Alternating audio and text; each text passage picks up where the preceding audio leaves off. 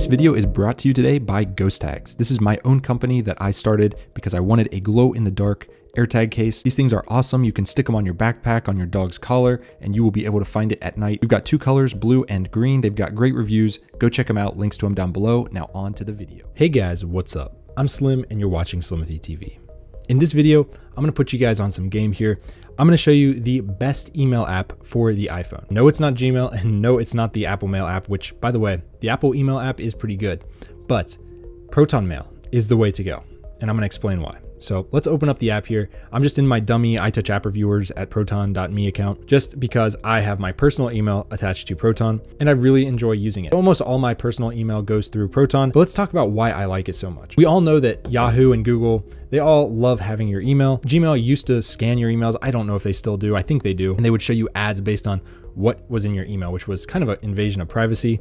I think now they just do it for finding your receipts or finding a reminder for something, which seems helpful. But do you really want Google and Yahoo and Hotmail or whoever you're using to be looking at all your stuff? It's just an invasion of privacy. It's like if someone looked at my mail that comes to my house, like that would just feel weird. Proton, it's always encrypted at rest. So when it's sitting on a server like this, on Proton's servers, it's encrypted. And I don't have to worry about, someone looking through my email at Google headquarters, or something like that. Also, the interface is great. It looks really good. I'm gonna show you dark mode here. I don't do it for the camera, but typically I use this in dark mode. It looks so freaking good. I'll just show you an email here that pops up. Yeah, dark mode is awesome in Proton. But let's go back to light mode just for the camera, because camera likes light mode. But even in light mode, it looks good. Just burns your retinas a little bit, a lot of white. But you get pretty much all the same controls of any other app. I mean, you can reply, forward, you can even schedule send messages. It's just a fantastic email application. It alerts you right away. So as soon as I get an email, I can have a push notification or I can have the little icon update. So that's typically what I do. I'll just have, I'll just be looking like this and then I'll see it go up from 0 to 1 and I'll be like, oh, got an email, gotta check it. So I never get any spam to my inbox on Proton. If I ever do get any, it'll just be to the spam folder, which is pretty rare. I mean, I'll get some every now and then, but compared to Yahoo and Gmail, it's not even close. Get tons to those. And if you're really worried about that, use something like Simple Login, which if you buy a subscription to Proton, you actually can get Simple Login for free to make alias emails. Highly recommend that, but that's a side tangent. I'm talking about the email app. Everything about it is smooth. You can encrypt individual emails. If I send an email from here over to joeschmo@gmail.com, once it hits Gmail servers and it lands in his inbox, Gmail can read it. If I didn't want that, I could just click down here, this little lock icon, set a password and encrypt it. So Gmail can't read that.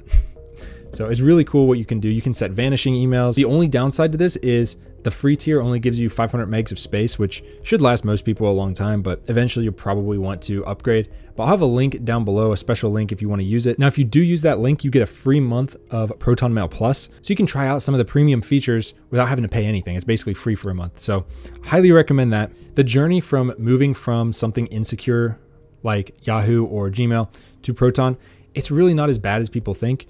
Just make sure you go claim a good username right now before Proton Mail gets even bigger, because they are growing every day. So if you want a specific blah, blah, blah at proton.com, go get it right now and make sure it's available, because as time goes on, a lot of people are switching to Proton instead of Gmail. So just keep that in mind.